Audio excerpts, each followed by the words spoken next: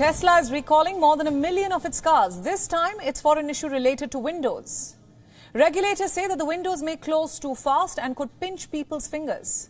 The issue itself is about car windows in 4 Tesla models, the Model S, Model X, Model Y and Model 3. Regulators said that the windows may not react properly after detecting an obstruction. And according to the American National Highway Traffic Safety Administration, the issue is a safety concern. A safety standards violation, in fact.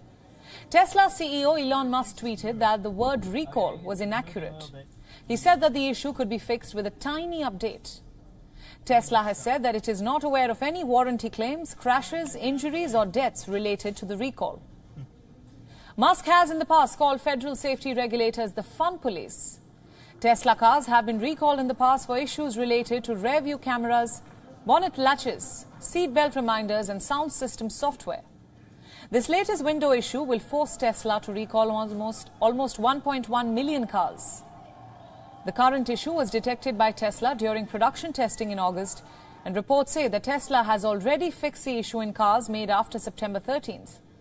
Owners of these cars that need to be recalled will be notified by November 15th.